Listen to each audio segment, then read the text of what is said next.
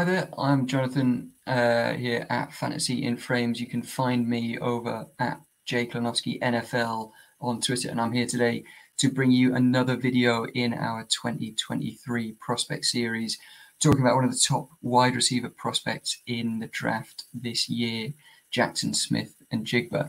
Before we get started, please don't forget to leave a like, subscribe to Fantasy in Frames so you don't miss any of our fantasy football content this offseason. So let's get into it. Who is Jaxon Smith-Njigba? Well, he's a 21-year-old junior who is likely to be the first receiver off the board in the upcoming NFL draft. And he looks set to be the consensus wide receiver 1 in upcoming Dynasty rookie drafts.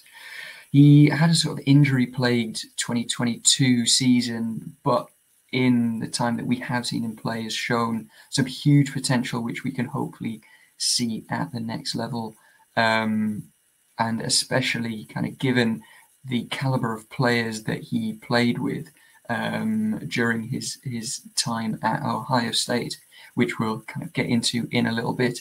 But first, let's look at his profile, at his measurements. So at the combine, he came in at 6'1", 196 pounds, and performed pretty well at the combine, ending up with a relative athletic score of 9.41 out of 10. So a very athletic prospect that we're looking at here.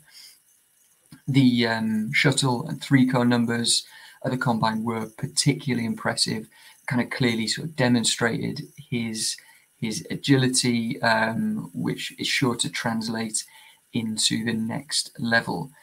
He didn't run a 40-yard dash at the combine, but he did clock in at 4.48 at his pro day. So yeah, we're not looking at the fastest prospect in the world, but it's more than enough for us to get excited about. So if we look at his production over the years, I mean, he's a 5-star recruit. He's kind of the next product in that Ohio State wide receiver conveyor belt that we've seen over the last couple of years. He had a fairly quiet freshman season and then really exploded onto the scene with around 1,600 receiving yards in his sophomore season before, as I said before, a kind of injury-plagued final season at Ohio State. That sophomore season, it's worth reiterating that he played with 2 first-round wide receivers in Garrett Wilson and Chris Olave, outpacing both of them in receiving yards. So we can really see the caliber of receiver that we're talking about here when, you know, these 2 first-round wide receivers who are now going as kind of top 12 Dynasty wide receivers. That's the kind of caliber of prospect that we're talking about here.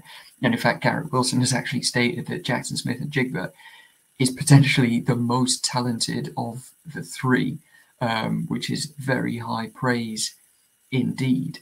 In that sophomore season, Jaxon Smith-Njigba ranked 4th in yards per route run across all FBS wide receivers with at least 50 targets, according to PFF.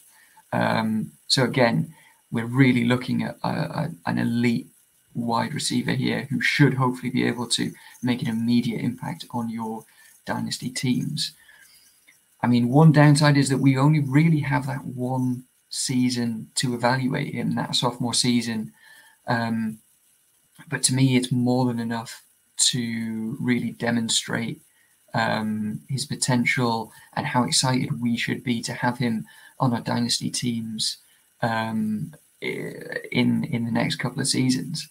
One key thing to mention about his production is how much he played in the slot. So over the 3 years with the Buckeyes, he played around 85% of his snaps from the slot.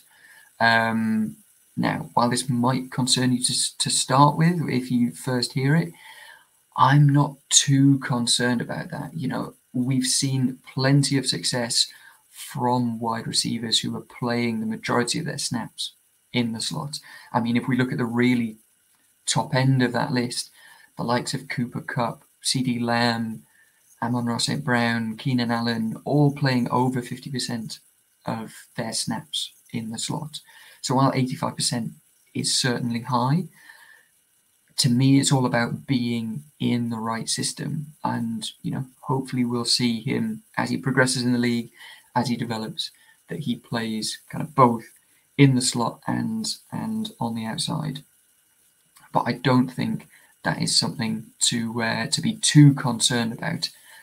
He's certainly going to be a slot receiver to start with, but that's not to say that he can't progress to the outside as well.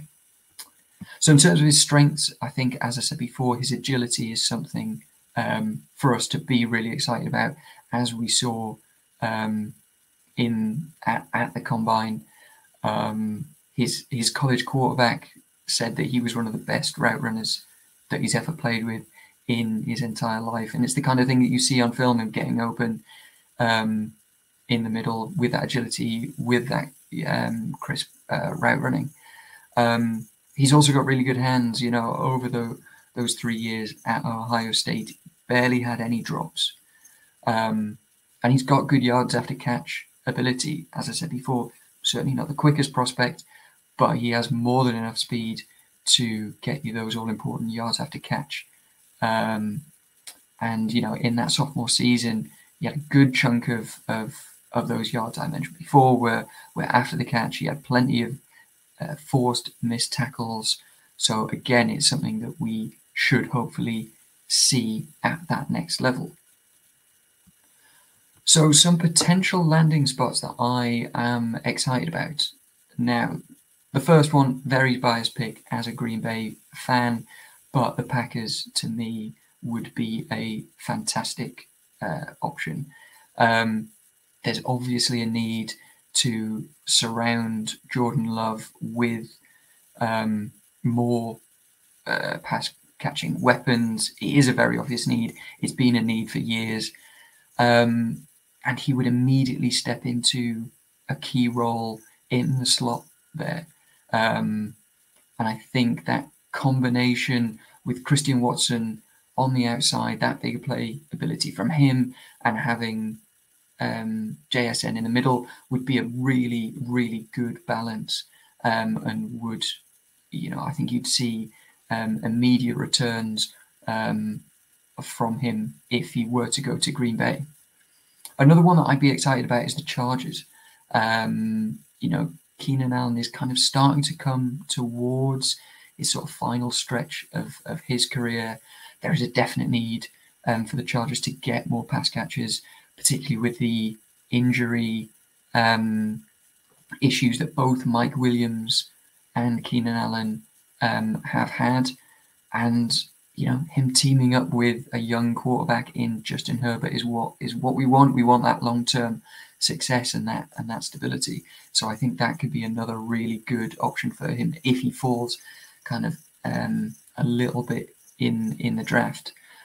And what about the Texans? They've obviously got their pick second overall, and then their second first-round pick at 12. And to me, this would be a kind of similar situation to Green Bay, where he'd immediately be able to step into a key role, immediately command a high target share from a rookie quarterback. I mean, if you look at that room at the moment, it's the likes of Robert Woods, John Mechie, Nico Collins. So yeah, immediately able to step into a key role, potentially be the target leader on that team. And now, at the time of recording, there's a lot of buzz around Will Levis potentially going to Houston. But what about the possibility of pairing up college teammate CJ Stroud and Jaxon Smith-Njigba? I mean, as a potential dynasty manager, that's something that would get me really excited, having that connection there already. So they are three landing spots that I'd be really, really excited about. So what about the dynasty cost? Well, if you look at Superflex draft, if you look at kind of early ADP, he's going to be kind of coming off the board as likely as the first wide receiver around that kind of 105, 106 spot after Bijan and the top three quarterbacks. I think the 105 is going to be the main position where Dynasty managers are going to have to decide between Jaxon Smith-Njigba and Jahmyr Gibbs, two really, really good prospects. It's going to come down to landing spot. It's going to come down to team need. But JSN's someone that I think you can be really, really excited about at that position. So they're my thoughts on Jaxon Smith-Njigba. Let me know what you think in the comments. Let me know where you would like him to land in the NFL draft. Please leave a like if you've enjoyed this video, and please remember to subscribe to Fantasy and Frames for all of your fantasy football needs this off-season. Thank you very much.